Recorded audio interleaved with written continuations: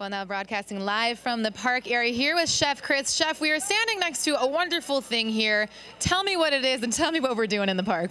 So we've got the almost world famous Bartoma brick oven pizza. It's here from Bartoma in the city, and we are cooking some brick oven pizzas at about 1,500 degrees. And how long does it take to cook after the oven heats up?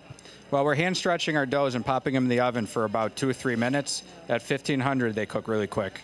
How much better does it taste when it comes from an oven like this, the pizza? Well, you have to try it to believe it, but you get this awesome flavor from the wood. It's just a very rustic, delicious flavor. And what kind of pizzas are we making today? I saw one with jardiniere that looked very intriguing. So today, exclusively, we're featuring some of our Mr. D's signature pizzas. We've got a just plain cheese pizza and then our spicy Italian beef pizza. It is delicious. I already tried it.